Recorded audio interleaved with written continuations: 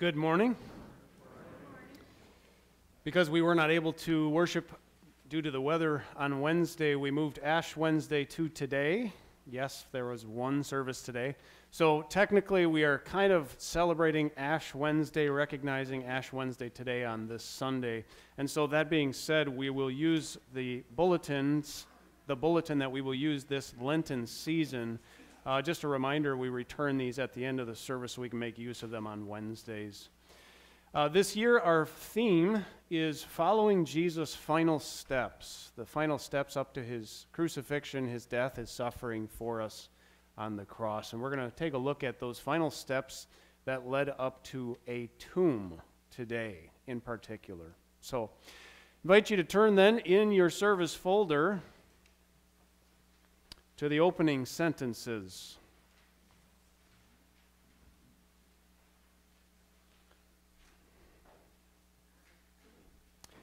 The Lord Almighty grant us a quiet night and peace at the last. Amen. It is good to give thanks to the Lord. To sing praise to your name, O Most High. To herald your love in the morning. And we begin with our opening hymn, hymn 848. Again, those hymns are found on the back cover of your service folder.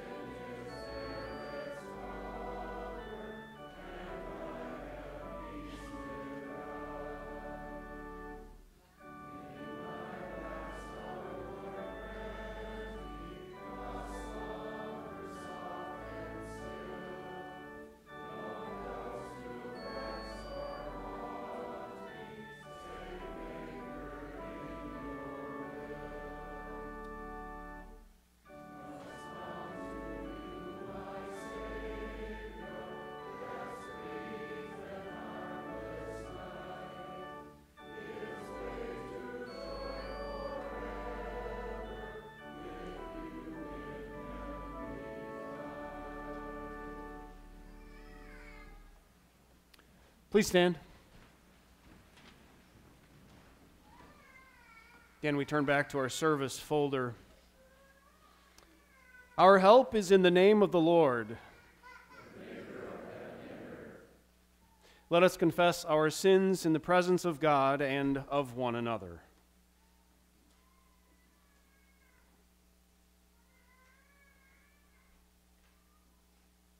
Almighty God, our heavenly Father, we have sinned against you in our thoughts, in our words, in our deeds, and in all that we have not done.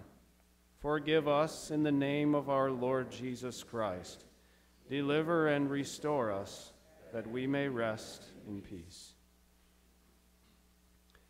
By the mercy of God, we are redeemed by Jesus Christ, and in him we are forgiven. Let us rest in his peace until the rising of the sun, when we shall serve him in newness of life. Amen. You may be seated.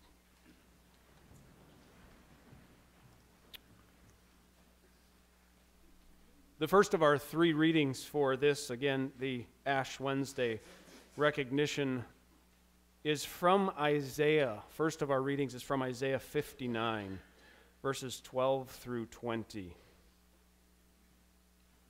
Yes, our rebellious deeds are many before you, and our sins testify against us. Our rebellious deeds are with us, and as for our guilty deeds, we are aware of them. Those deeds are rebellion and treachery against the Lord. We turn back from following our God. We incite oppression and apostasy. We conceive and mutter deceitful words from our hearts. Justice is turned back, and righteousness stands far away. For truth stumbles in the city square, and honesty cannot enter it.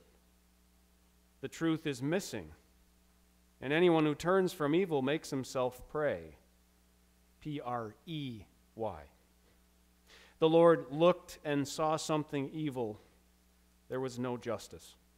He saw that there was no one. He was appalled that there was no one who could intervene. And so his own arm worked salvation for him, and for his own righteousness supported him. He clothed himself with righteousness like armor and wore a helmet of salvation on his head. He dressed in garments for vengeance, and he wrapped himself with zeal like a cloak.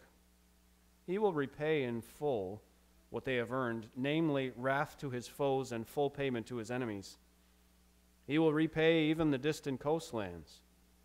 From the west they will fear the Lord's name, and from the rising of the sun they will fear his glory. For he will come like a raging river, driven by the Spirit of the Lord. Then a Redeemer will come for Zion, and for those in Jacob who turn from their rebellion. This is the declaration of the Lord. This is the word of our God. We join then in singing together with the choir Psalm 51 in the front of the hymnal.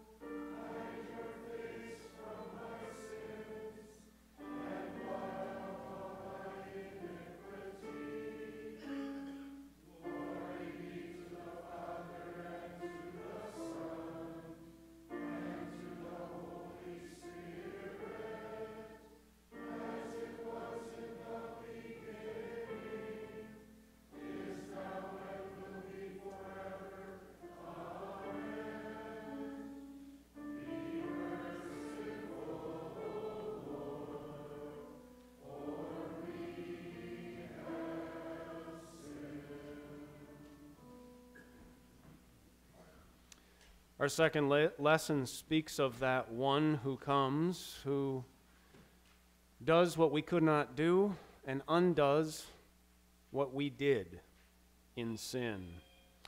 From 2 Corinthians chapter 5 into chapter 6, verse 2. We urge you on Christ's behalf, be reconciled to God. God made him who did not know sin to become sin for us, so that we might become the righteousness of God in him. As fellow workers, we also urge you not to receive God's grace in vain, for he says, "At a favorable time I listened to you, and in the day of salvation I helped you." Look, now is the favorable time. See, now is the day of salvation. This is the word of our God. Our choir will respond with hymn 525.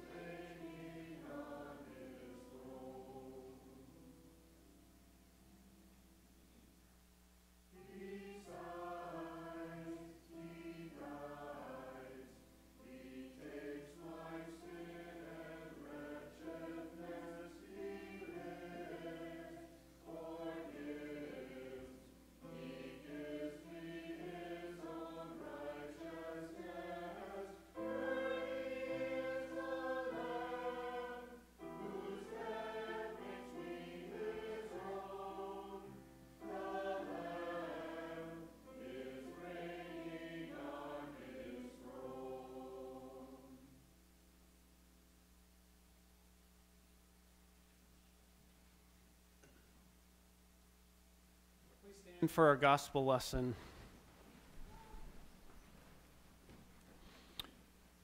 This morning we read from Luke's Gospel, chapter 18, verses 9 through 14. Jesus told this parable to certain people who trusted in themselves that they were righteous and looked down on others. Two men went up to the temple courts to pray. One was a Pharisee and the other was a tax collector. The Pharisee stood and prayed about himself like this: God, I thank you that I'm not like other people, robbers, evildoers, adulterers, or even like this tax collector. I fast twice a week. I give 1/10 of all my income. However, the tax collector stood at a distance and would not even lift up his eyes to heaven, but was beating his chest and saying, God, be merciful to me, a sinner. I tell you, this man went home justified rather than the other, because everyone who exalts himself will be humbled, but the one who humbles himself will be exalted. This is the gospel of our Lord. You may be seated. As we join in our next posted hymn, 488, please note we will sing verses 1, 4, and 5.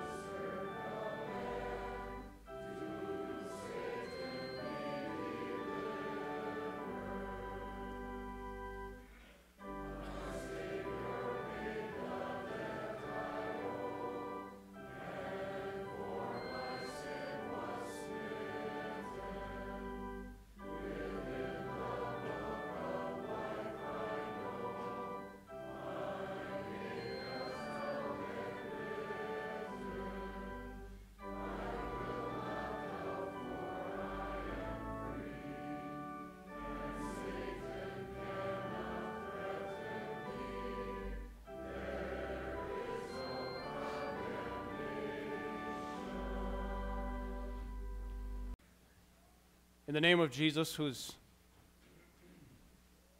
way, whose life, and whose death redeems us in more ways than we can ask or imagine, and whose death and resurrection to life brings us hope and comfort in this life and in death.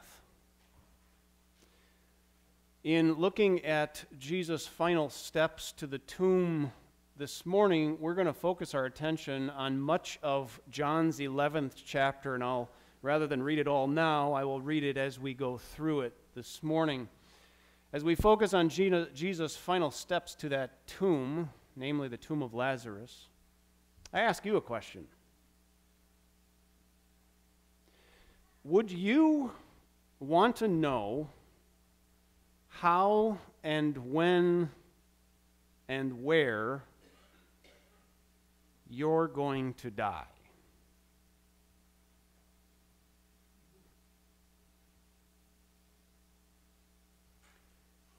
I let you think about that for a little bit because it's not really an easy answer. Most of the time, we think about that pretty quickly and say, no, I don't want to know. Why not? I think, wouldn't it be kind of nice to know where and how and when you die? Because then, well, you can go and check off that bucket list. You can get everything done as the Corinthians did. Eat, drink, and be merry, because tomorrow, or whenever, we die. YOLO, they say, right? You only live once. Some live that way. Or maybe, if you did know how and when and where you're going to die, would you be afraid? Would your life just be absolutely miserable because you know, okay, on this day, in this time, and this way, this is how I'm going to go from this life? I know without a doubt that every one of us gathered in this room would be afraid, because that's what death does. You want to know how I know that? One word: COVID. Why is it that we were so afraid when somebody told us you could get sick and you could die? Let's not get together. Let's not be around each other. Let's mask up. Let's get injected with whatever it is to protect ourselves, and let's trust in the science. I know it makes you feel uncomfortable, doesn't it? But it's all about fear, isn't it? And it's about fearing one thing: death. Everybody in this room is going to die. Sorry. It's the truth. But what if you did know how and when and where? You know what Martin Luther said? He said, if the world goes to pieces, I'm going to still go and plant my apple tree. What do you mean by that? I'm still going to live the life that God has given to me here, or as we sang in the hymn, for me to live is Christ, to die is gain. But let's face it, we don't know when we're going to die. Which makes it all the more amazing when Jesus takes his final steps. Because he did. He didn't know the how, the where, and the when. He knew all of the details. Every whip, lash on his back, every drop of spittle that was thrown and hurled his way, every blow from whatever staff or fist, every hair that was plucked out of his beard, every word that was spoken against him in mockery and derision, he would hear it all resounding through his head. All the denials, the betrayals, the secret meetings at night from those who were supposed to be leading people to see who Jesus is as the Messiah, and instead they were leading him away. What would you and I do if we knew that? We'd be afraid. I already proved that point. But not Jesus. Jesus set his face like flint to go about his Father's plan, to take those final steps in the necessary way that his Father would have all set out, for him to give God the glory and ultimately to show his unconditional, dying love for you and me.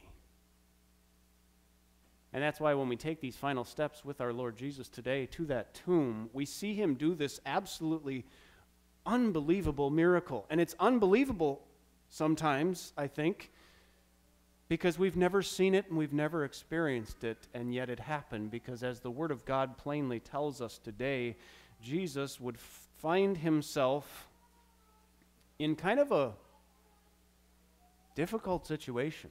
It's near the end of his ministry, and he's 2 miles out from Jerusalem in the region around Bethany. And in Jerusalem, you and I know that by this time, there were people out to get him. Lots of them. Started with the Pharisees, teachers of the law, those in gathering around those Pharisees and influencers of the day, and finally it became the Jewish people. They were looking for anything and everything to get rid of him. After a long day, they'd listen to his words and say, hey, is he being politically incorrect? Is he condescending towards someone? Is he breaking the laws of our land? Is he the one who claims to be something and isn't? Blasphemy, which in that day was, well, you get put to death for that. And finally, that's what they would put him to death for. Even though they couldn't find anything, they would search high and low, they would manufacture evidence, they would try to come up with witnesses. To no avail. In fact, at one point, they would take Jesus to the brow of a cliff at the edge where they were wanting to just toss him off and get rid of him. Not my time yet, Jesus says as he walks through the crowd, across, away from his enemies, because he still had work to do. Enter Mary and Martha's words. Jesus takes his final steps to the tomb, and these words come to his ears. Lord, the one you love is sick. And so Jesus knows what he must do. John 11:3 says, when Jesus heard it, he said, this sickness is not going to result in death. It's for the glory of God, so that the Son of God may be glorified through it. And so what did Jesus do? He didn't tell them to go find the nearest physician. They probably already did that. He didn't tell them to go and check online for solutions. He didn't tell them to use the latest remedies. He didn't tell them to just trust in their ideas. He did something that makes absolutely no sense at all. He waited. He waited. Our text goes on to say this. Jesus loved Martha and her sister and Lazarus, and yet when they heard that Lazarus was sick, he stayed in the place where he was 2 more days. And then he said to the disciples, all right, let's go back to Judea. That's not what you do when someone is sick. You get on the first plane, you hop in the car, you drop everything you're doing, and you're going. If they're within moments of dying, you get there. Why'd Jesus wait? So that the Son of God may be glorified. Why'd he wait 2 days? So Jesus could tell his disciples, our friend Lazarus has fallen asleep, but I'm going there to wake him up. Why'd he wait 2 days? So the disciples could respond, Lord, if he's fallen asleep, he will get well. And so that Jesus could then patiently explain to the disciples, to you and me, to Mary and Martha, and to all gathered there, Lazarus is dead, and I'm glad for your sake that I was not there, so that you may believe. And to his disciples he says, all right, now let's go to him. Nonsensical. After 2 days, all right, now we'll make our way, and if you can just imagine in the disciples' minds, what in the world are we doing this for? Are we going there because there's like a funeral now? Why are we going? He's dead. What's the point? And on the way, of course, we remember that Martha does come and she meets him and she says, Lord, if you'd been here, my brother would not have died.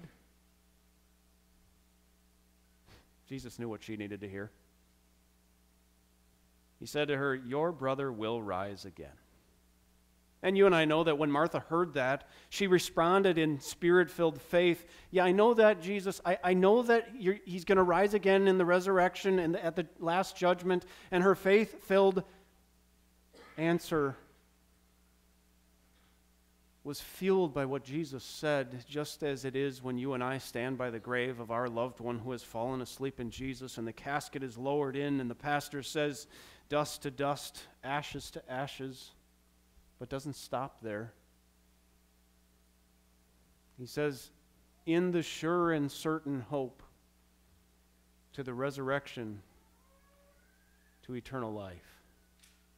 And so Jesus would say these words as he reminds us as well, I am the resurrection and the life. Whoever believes in me will live even if he dies, and whoever lives and believes in me will never perish. Do you believe this? He asks his disciples. Then he asks his disciples, followers in faith, you and me, students of Jesus, do you believe this? And in faith we say, yes, Lord, we believe. Sometimes it's really difficult, but thank you for giving me that faith that just simply clings to your word, your promises, and those final steps you took to this tomb today to reassure us that you are the resurrection and the life. But it wouldn't just be Martha. Mary would come out too, and she would say, Lord, if you had been here, my brother would not have died. In the midst of weeping and tears, not only of all those who were gathered there, but Mary and Martha, and then that famous smallest verse in the Bible, Jesus wept. But not for long. Because as Jesus sees what death does, the result of sin, as Jesus sees how death just wreaks havoc in not only fear, but also what comes after death to those who continually rely on the things of this life for happiness.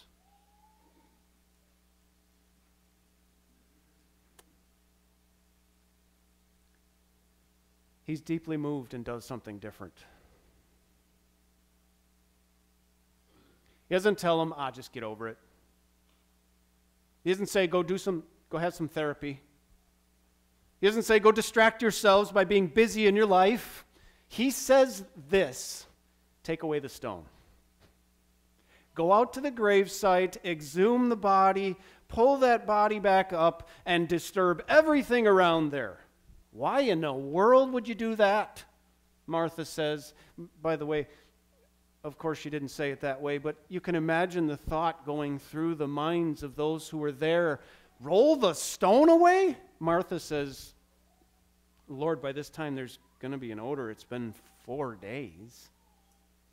Doesn't take long for a body that hasn't been, how should I say, embalmed.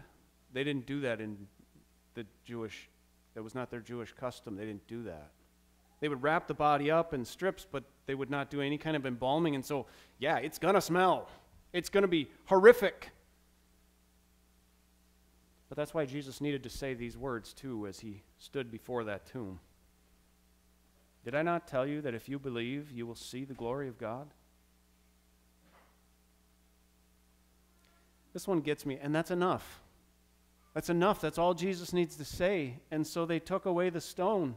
Jesus looks up and he says, Father, I thank you that you heard me. I knew that you always hear me, but I said this for the benefit of the crowd standing here, so that they may believe that you sent me.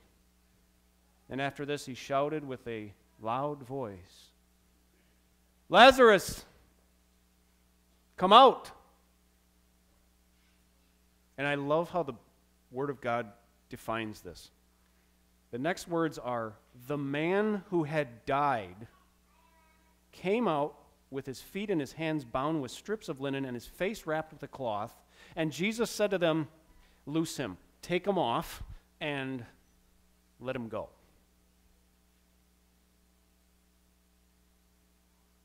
Could you just even imagine what was going through the heart of Mary and Martha?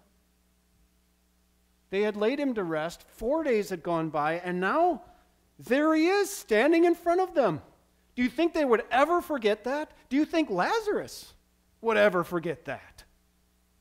How about the apostles, those who Jesus had directly called to be those who would be the ones to carry that message and be the New Testament church? And how about his disciples, not formally called by Jesus, but followers of him? Hey, kind of like you and me, called through the Word of God and proved by a resurrection from death in this one tomb as Jesus took these final steps to it. As Jesus reminds us, "I am the resurrection and the life." Jesus said those words, "Lazarus, come out," because we needed to hear them too. We still need to hear them as we grieve our loved ones, as we know that we too will not live forever. As we too know what Jesus has said through the Apostle Paul, death is swallowed up in victory. Death, where is your sting? Where is your victory? The sting of death is sin, and the power of sin is the law. But thanks be to God who gives us the victory through our Lord Jesus Christ. He's our comfort when our loved ones fall asleep in Jesus. He's our comfort when we're close to falling asleep in Jesus, knowing that he will come and gently call us from slumber and resurrect us to life eternal. If he could do that with Lazarus, if he can do that with himself, and he makes that promise to you and me, then these final steps to the tomb are that important. And you think about it, when Jesus did this, it hadn't happened yet. His own death, waiting. As we mentioned before, they were looking for opportunities. Anything that would happen, inappropriate, insensitive comment, any of the above. And Jesus gets the word and he waits. Let's go back to that for a minute. Why 4 days? It's a strange number. And why is it that number just keeps popping out in this text? 4 days he's been dead. Well, and again, this is false, okay? Don't walk home and ride home thinking that this is what the Bible says. This is what the Jewish Talmud was teaching. And the Talmud basically was a made-up oral tradition from the Pharisees and those who were in the know, so to speak, in the temple. They would make up their own additions to the Word of God. By the way, people still do that. Their tradition was that as a body dies, the soul and the body separated, and the soul just kind of hovers around the grave. It's confused and it doesn't know what to do for 3 days. But after the third day, there's no hope of any kind of resurrection. And so once that fourth day comes, the soul is gone. And so after 4 days, that's why Jesus comes back and he says, through John, many of the Jews who came to Mary and saw what Jesus did believed in him. But some of them, they went to the Pharisees and they tattled. They told them what Jesus had done. So the chief priests and the Pharisees called a meeting of the Sanhedrin. By the way, the Pharisees and the Sanhedrin didn't really get along, but they did when this guy was involved. So they called the meeting and they asked, what are we going to do? This man's he's doing many miraculous signs. If we let him go on like this, everyone will believe in him. That was their concern. Everyone will believe in him. And then get this, and I'm not sure the logical conclusion here, but they said this, then the Romans will come and take away both our place and our nation. So somehow Jesus, having all kinds of followers, is going to have a political impact on how Rome's going to come and take away everything that they had. Well, there's one wise man in the midst. His name is Caiaphas. He says this, he's the high priest that year, you know nothing at all. You don't even consider that it's better for us that one man would die for the people than for the whole nation perish. He didn't say this on his own, but as high priest that year, he prophesied that Jesus was going to die for the nation, and not only for that nation, but also in order to gather into one the scattered children of God. And so from that day on, they plotted to kill him. Sad irony, isn't it? Do you put these two together in your mind? The very one, the only one, who does a miracle bringing someone back dead for 4 days to life on his way to die for the whole world's sins, and the very people that needed him most seek to put him away. Put him out of sight, put him out of mind. I don't want to believe in him. I don't want to trust in him. I don't want to lose what I have here on this earth. I'd rather chase after Satan. As he licks his lips and he says, ha, I've got you.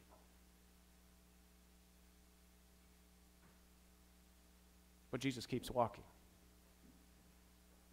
He keeps taking those final steps because he knows that you and me, as many times as we are afraid of death and as many times as we look at death and we say, I don't really want to die. I'm afraid.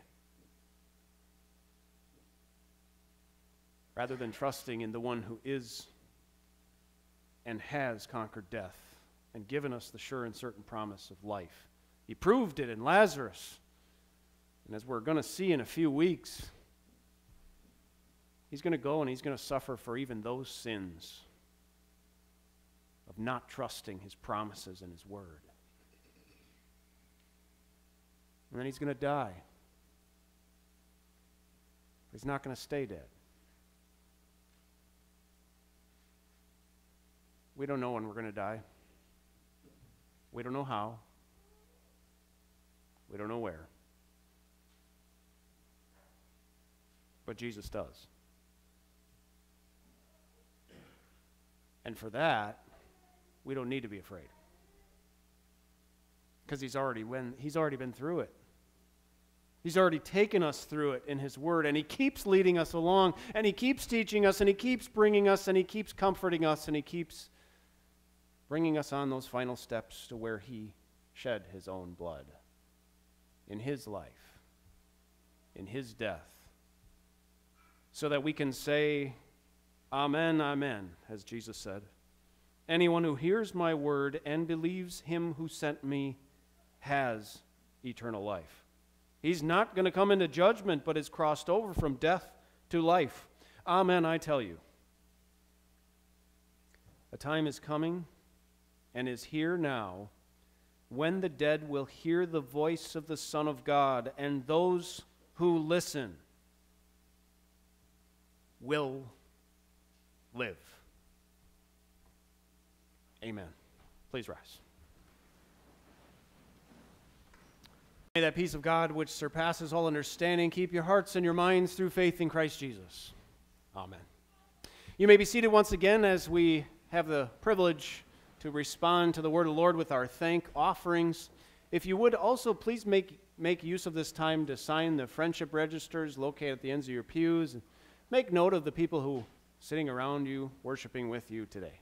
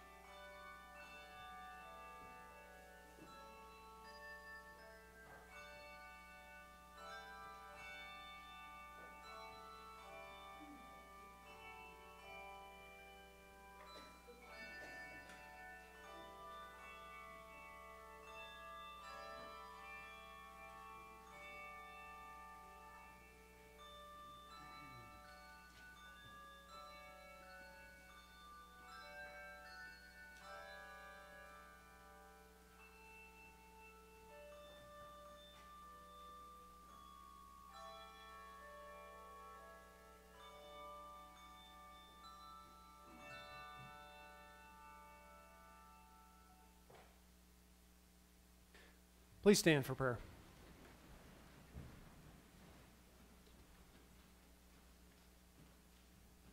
Holy are you, O God, and righteous in all your works. You love righteousness and hate sin, and have commanded a just punishment for all of that sin.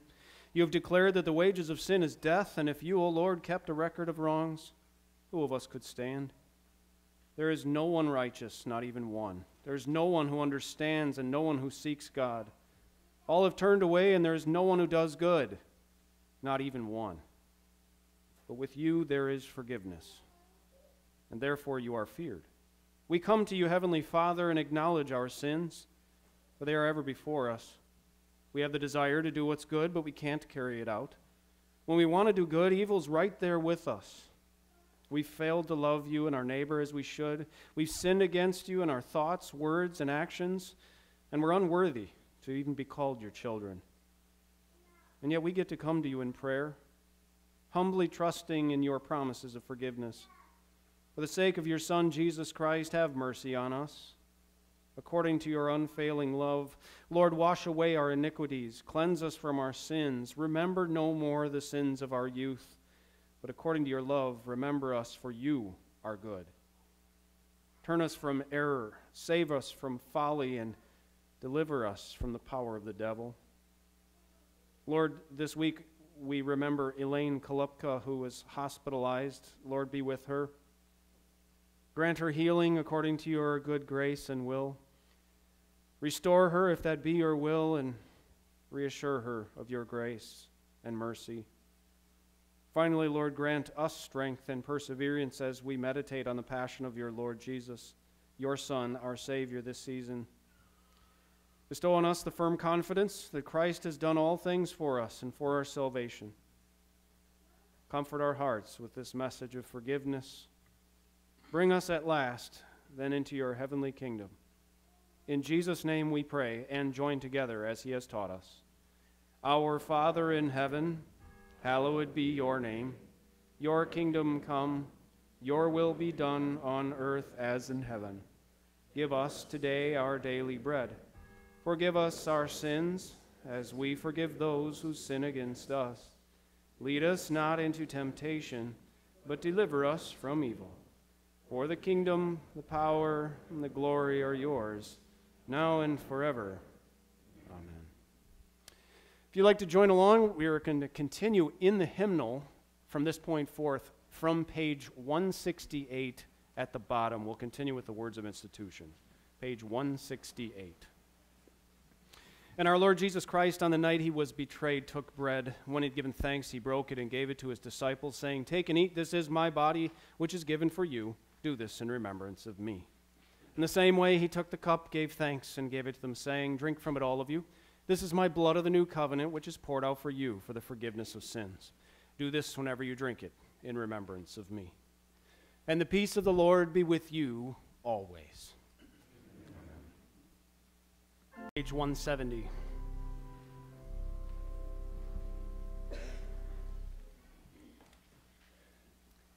Give thanks to the Lord, for he is good. Whenever we eat this bread and drink this cup, we give thanks, Almighty God, that you have refreshed us with this saving gift. We pray that through it you will strengthen our faith in you and increase our love for one another.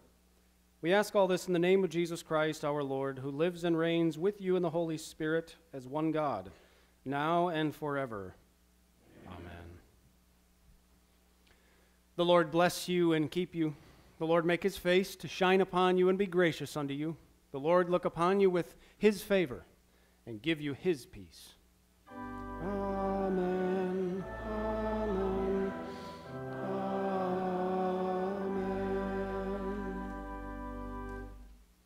You may be seated.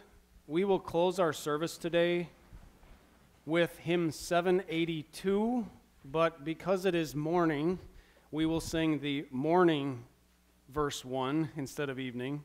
We'll save that one for this Wednesday. But we'll sing verse 1 morning and then verse 2 as well. It'll make sense once you get to it.